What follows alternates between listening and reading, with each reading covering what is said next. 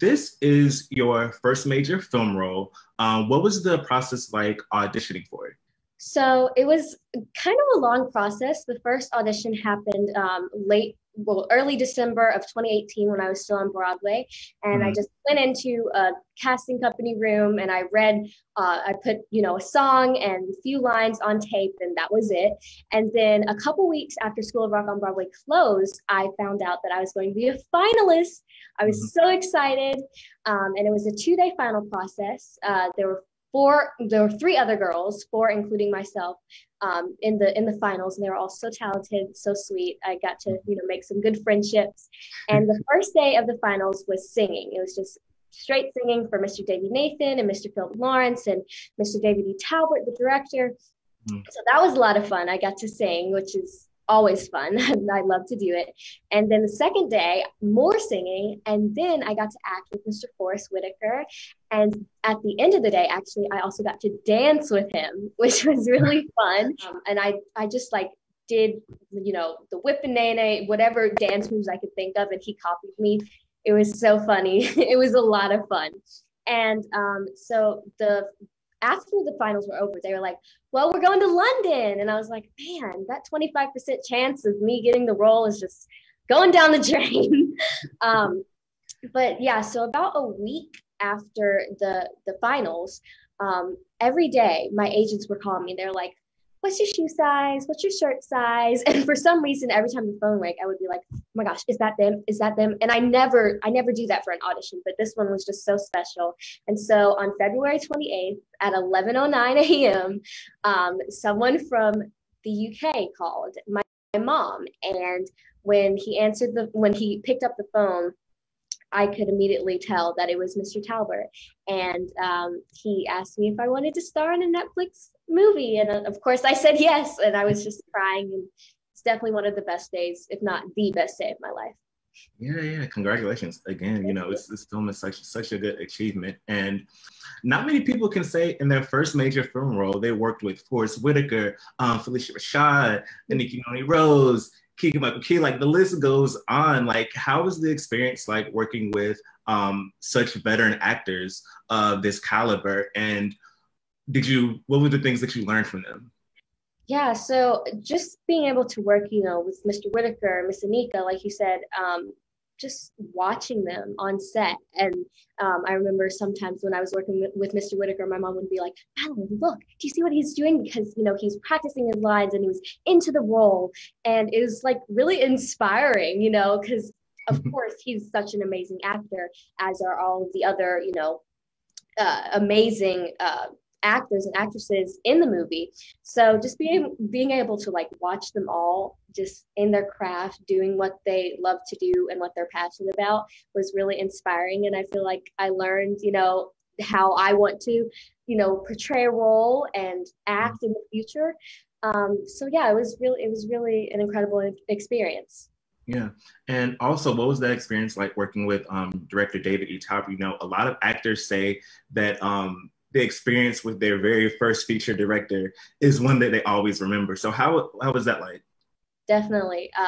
I will definitely always remember my experience with Mr. Talbot. I don't really have any words. Mr. Talbot and I feel like we bonded so much during the 5 months of filming Jingle Jangle. And we call each other twinsies because we feel like we're so much alike. And every day when I would come onto set, we have what's called best hugs ever. And we would hug for 20 seconds every single day. We'd be like, best hugs ever. And so we just bonded a lot. And I feel like and he's just so supportive and was an amazing director, how he directed me and how he really allowed me to step into the role and to the scene. It was really, really just such a special experience that I will never forget, like I said. Also, your singing in the film is so good, and it made so much sense when I found out that you were in School of Rock on Broadway. So I was like, of course, this is why she has such a great voice. Do you see yourself doing even more singing, outside of acting? I don't know. I mean, I guess we'll just have to see what the future holds. Singing has always been my first love before I even got into acting. I would sing all around the house and everything. So I definitely love to sing, something that I'm very passionate about, but we'll see. And you have such a bright career ahead of you. I feel like it's early in the game, but you can tell that you're going places. So, who are some of the actors and actresses that you look up to and would hope to work with someday?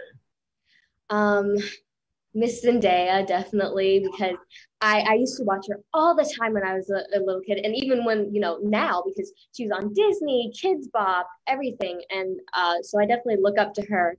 Um, Probably like the most, I would say. She's so amazing. So I would love to be able to work with her one day.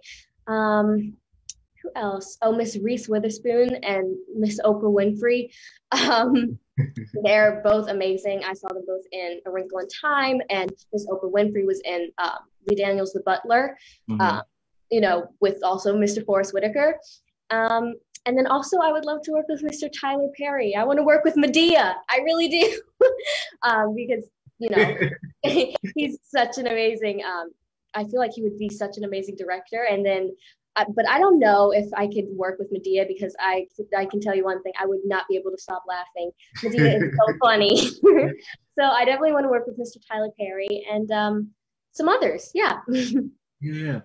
I feel like the film has a lot of, I guess, standout moments, especially with all the music and stuff that's involved in it. Which was your favorite part of the movie to film? Ooh. Um, well, filming Possible, my song Possible in the movie was Mm. really fun. I got to dance on a ledge, which was really exciting. My mom was like, because I was dancing on the ledge, but it was so much fun. And also, hard work definitely.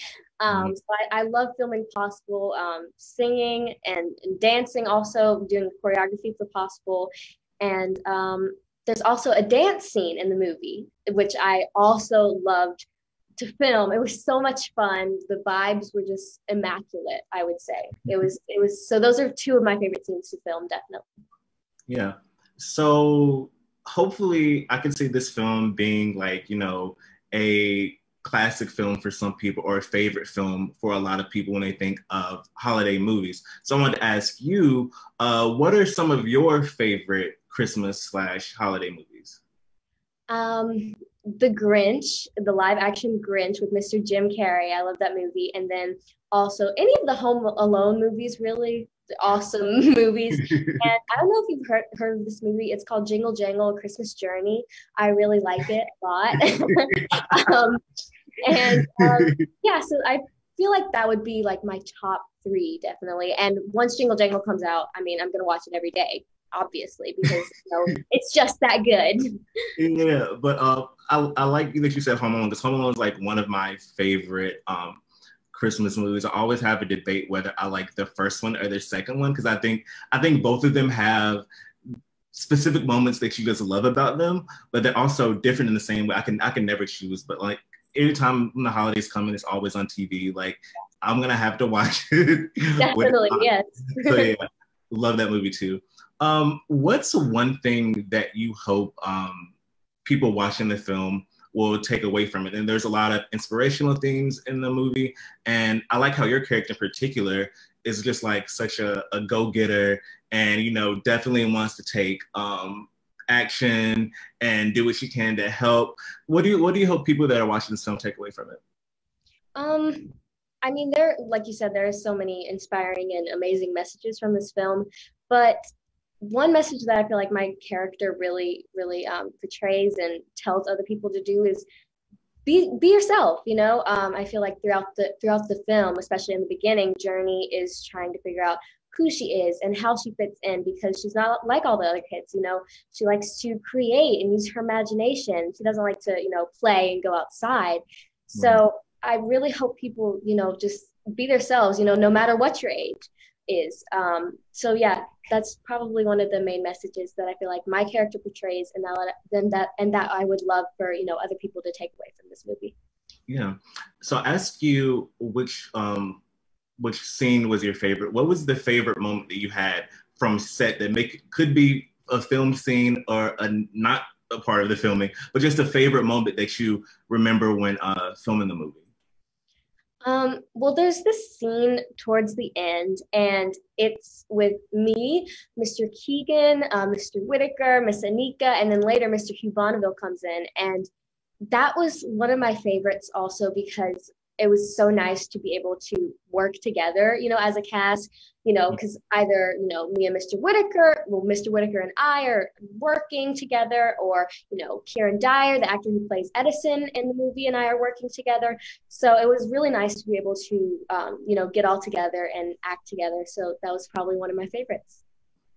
And you're a rising star right now. What advice would you give to other young actors who are about the same age as you, who are, want to be just like you and become actors too and get in the industry and stuff? What advice would you give to them? Well, first and foremost, I just want to say, do what you love, whether it's this or, something to do with academics or sports or whatever, just do what you love. But if it is this, I would say when you're first auditioning for things, you're going to hear a lot of no's. I know I definitely have, and very few yeses. And definitely don't let that discourage you at all, because sometimes it has absolutely nothing to do with your talent, more to do with your fit for the role, whether it's, skin color, hair color, height, whatever it is. So definitely don't let the no's discourage you from, giving up.